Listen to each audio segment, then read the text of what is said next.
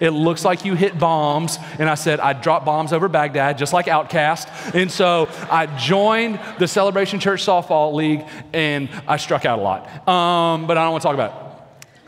What happened when I joined that team is I met guys. I met Luke McCann and Mike Wallace and Brett Niemeyer. I met Pastor James Price and Clint Hendry, and Pastor David and Ron Dubois were on the teams. And here's what happened. I came in not knowing anybody. I just played baseball growing up. That's all I just knew how to play baseball. And so what happened was I met these guys. So now when I came to church on Sunday morning, I had guys that knew me, and I had guys that I knew, so I immediately felt like I belonged. I had guys that if I weren't there that were like, hey bro, where were you at? I didn't see you this Sunday. Everything going okay? But here's the deal, and I just want to put some of your minds at rest right now. It wasn't weird.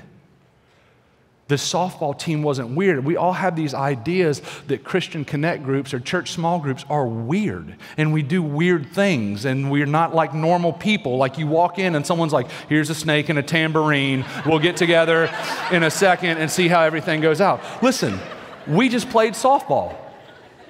We just played softball. That's all we did. When guys got up to bat, like when Pastor James got up to bat, we didn't say, okay guys, Pastor James batting now, let's huddle up for a prayer circle. God, Jesus, holy is your name.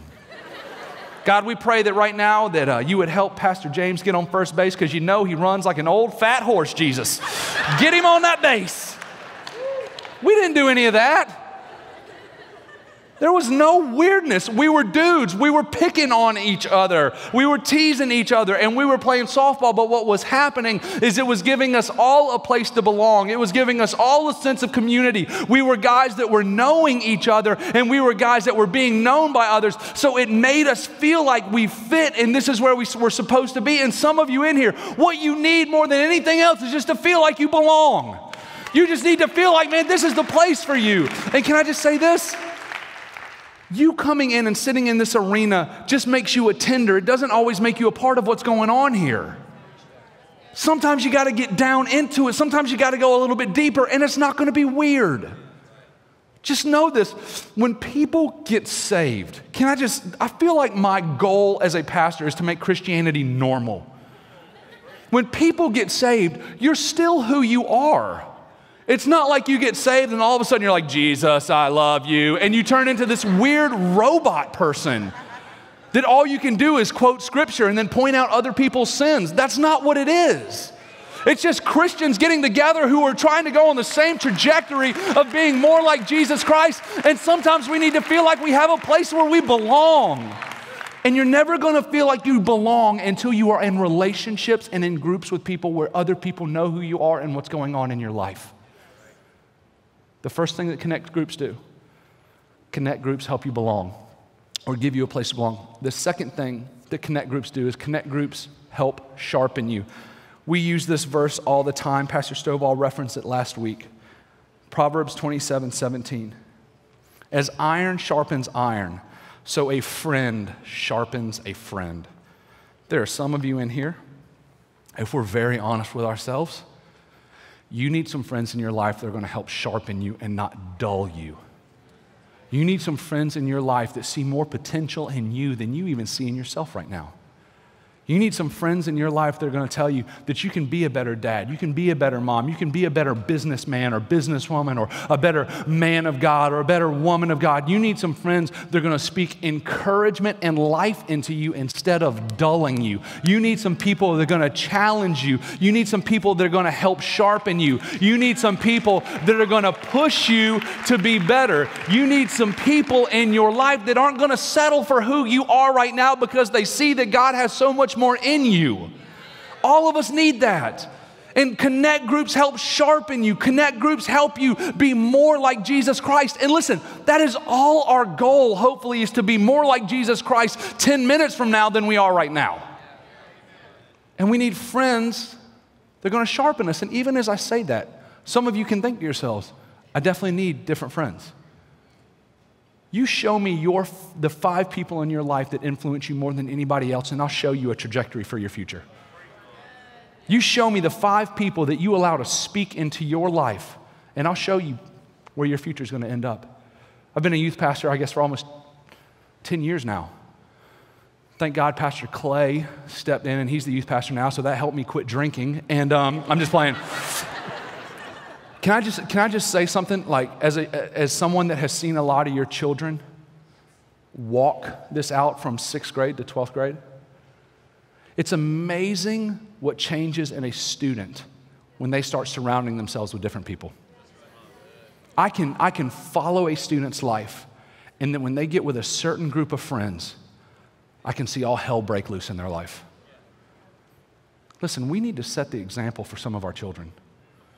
And we need to make sure as parents that we're surrounding ourselves with the right people. That's why I quit hanging out with Pastor James.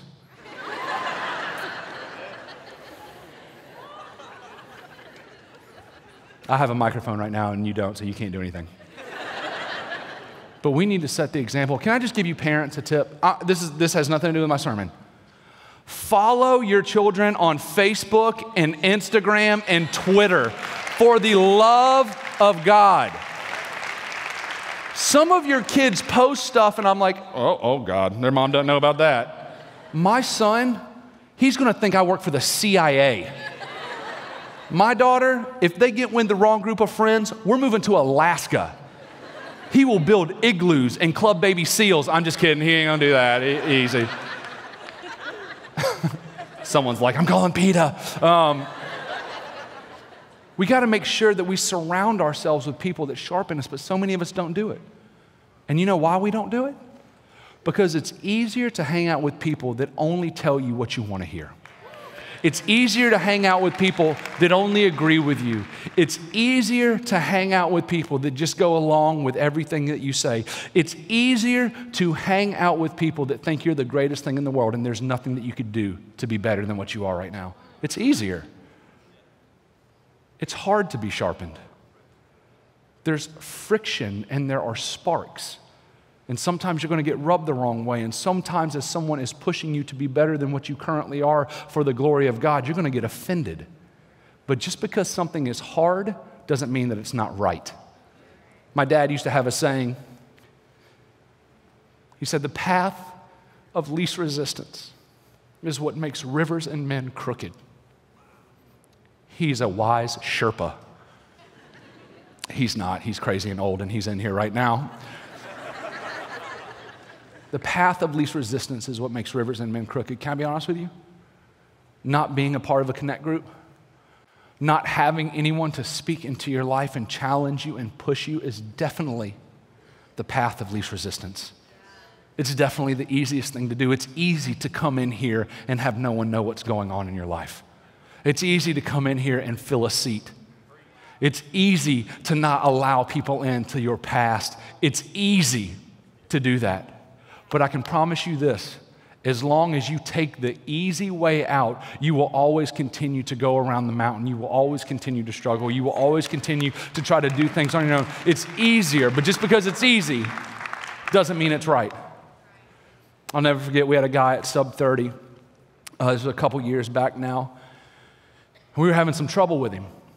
He was kind of hitting on girls and saying some things he shouldn't have been saying, and so we were kind of having some issues with him. And it was getting to the place where we were actually getting ready to get him to leave Sub 30 and just say, hey man, we just feel like you need to come on Sundays right now. You're causing too many problems.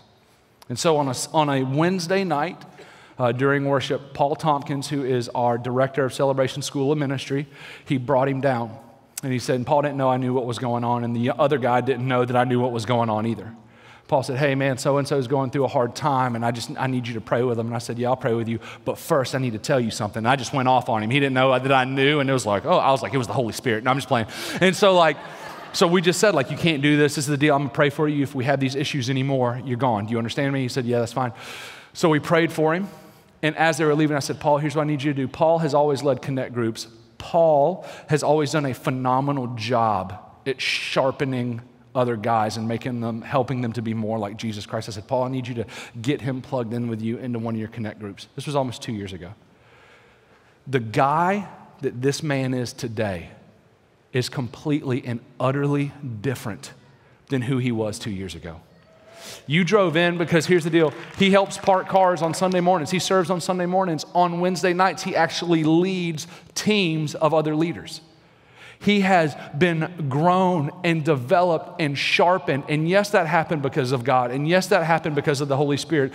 But it also happened because he decided that he was going to get transparent with some other men in his life. And he was going to allow some men, as difficult as it was, to sharpen him, to make him more like Jesus Christ. So it's very easy for me as someone looking from the outside to look back at who he was 2 years ago and to say, you are a completely different man because you chose to train with transparency and get into some connect groups and allow some men and some friends to sharpen you to make you more like Jesus Christ. And some of you in here, that is your next step. Is to find some friends that you can be open and transparent with. Is to find some friends that can sharpen you. Is to find some friends that will maybe tell you what you need to hear instead of what you want to hear. Because listen, every one of us in this room, there are things that we need to hear.